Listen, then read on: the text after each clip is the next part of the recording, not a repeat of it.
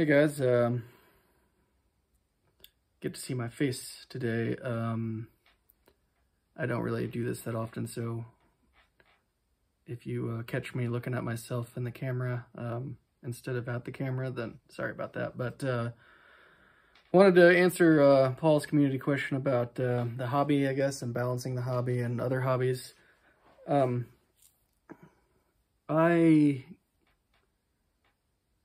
I built, I mean, I've mentioned it before. When I was a kid, I built in 4-H.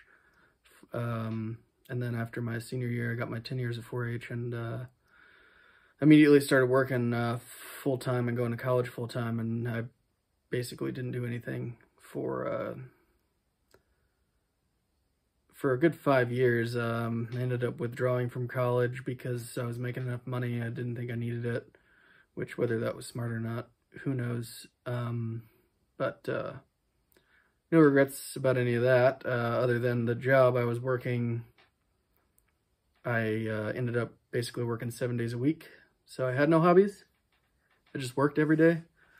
And then I got the job where I work now, with my ridiculously bright on the camera fluorescent yellow hoodie. And I got some set days and some set time off, and so I started getting back into motorsports and going to races as a fan.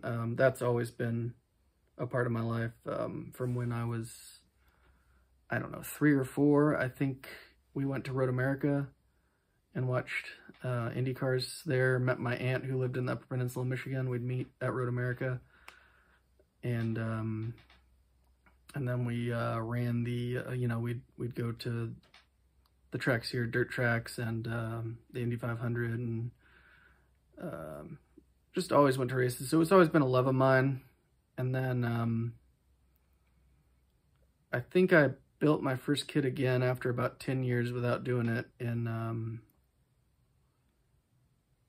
2017. I built a kit, a Revell P47, and then I built the Revell F350 dually and that Ferrari F2001 I showed off, and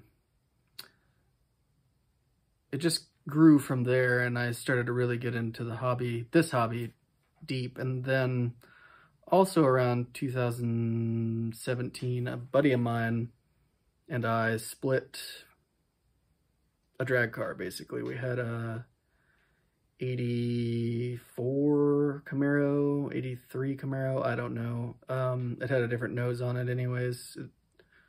It looked like the original car had a tri-slot Berlinetta, so maybe it was an 83.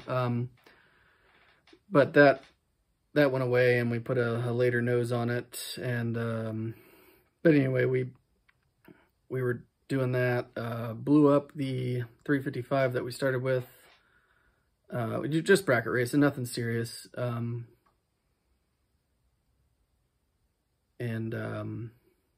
that interfered with my building a little bit, which was fine because I love real motorsports too.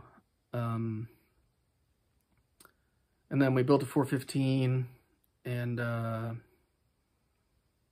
we won some rounds with it, had some fun, and then he got a different job, and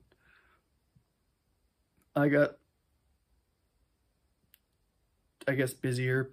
I changed, actually, part of the problem was I changed from day shift to night shift, which actually made racing easier on the weekends, but it really took away any time that I would have to work on the car. So that sort of ended up going by the wayside, and that was probably around 2018, which is when I got into, I met some people online, actually, kind of like the modeling community.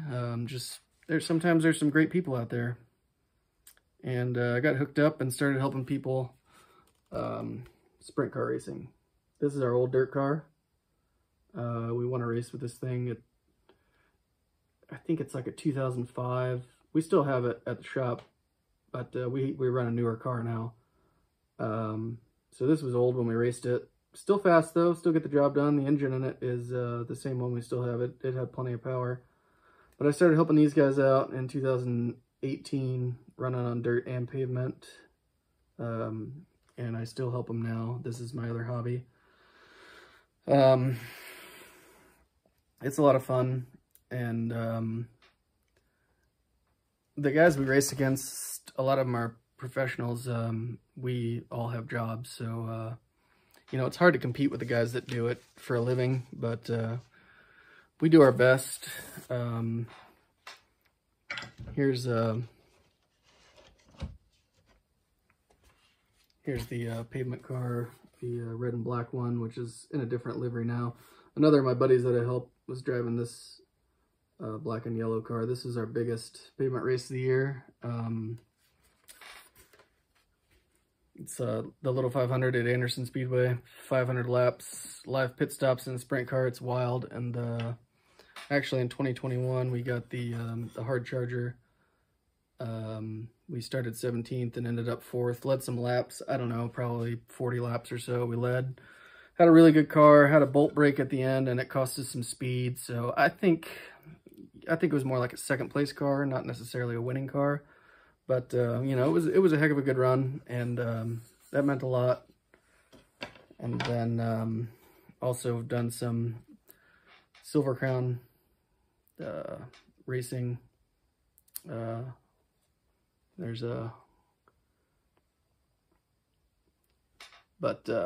My buddy put this car together. He's actually the one driving the black and yellow car in the other photo. Those are, if you don't know, Silver Crowns are, now they're like bigger sprint cars, but historically they raced at Indy. They were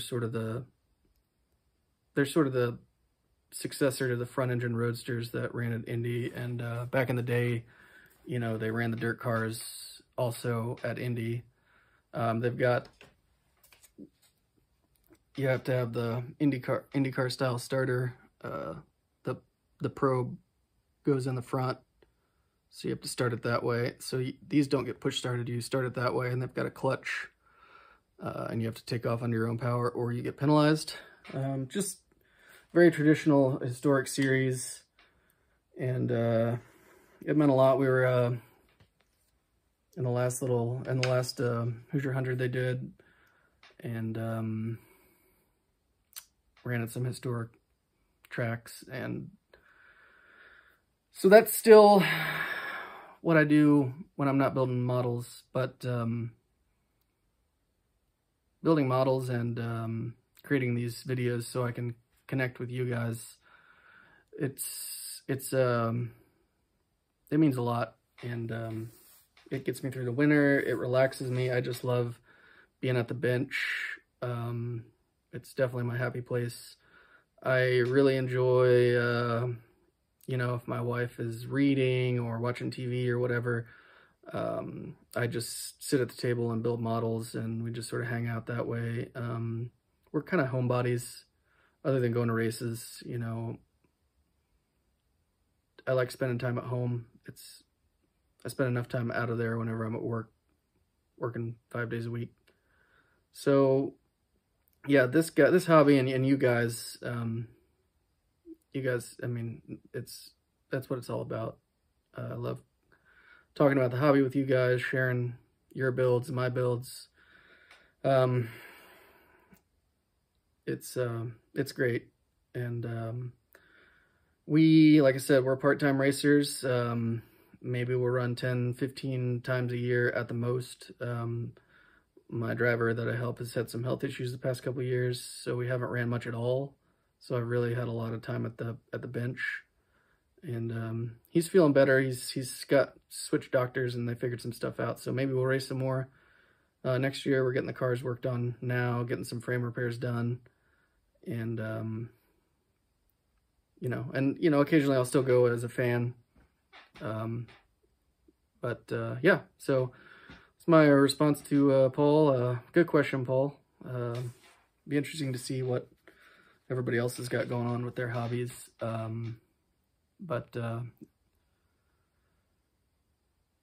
think that's about it.